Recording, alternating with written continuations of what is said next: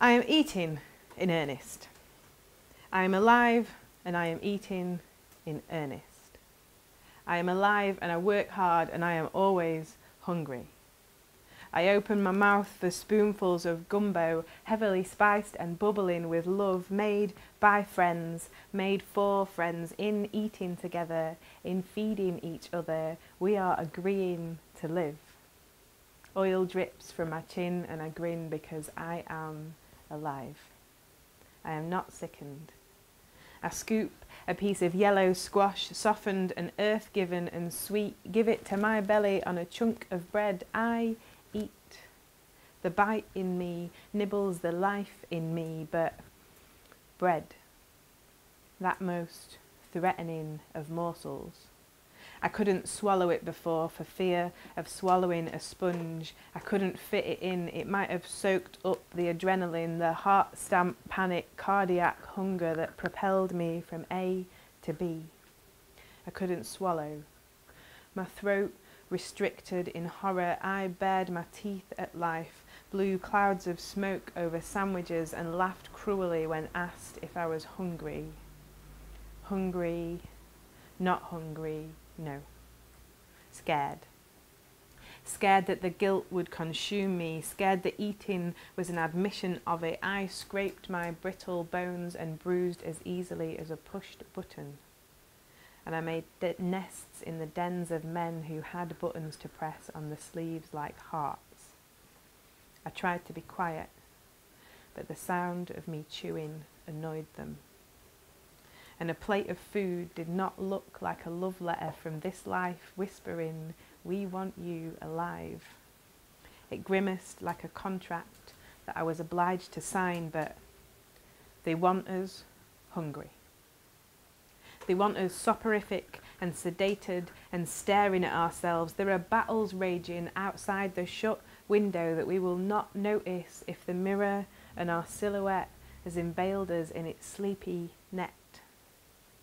And it is not political, agreeing to eat.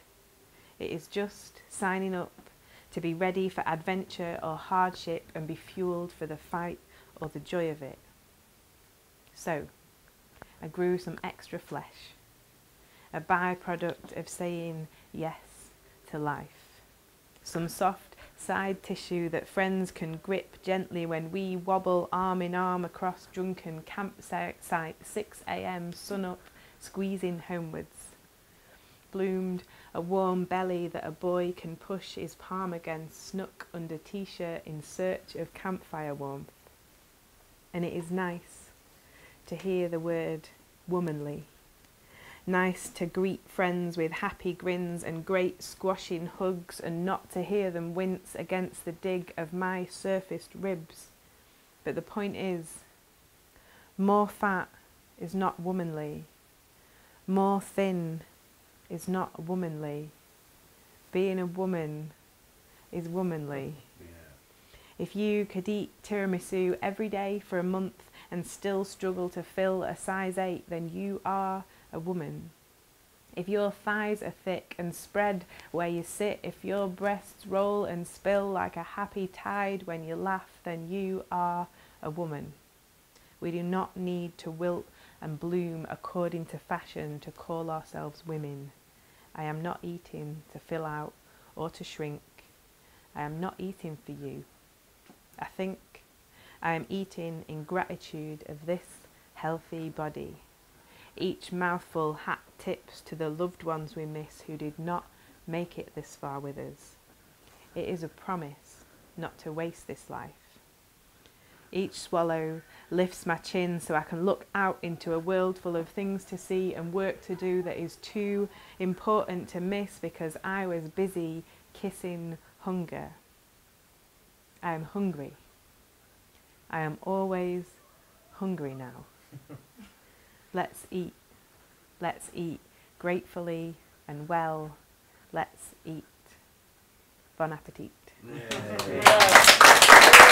Thank you.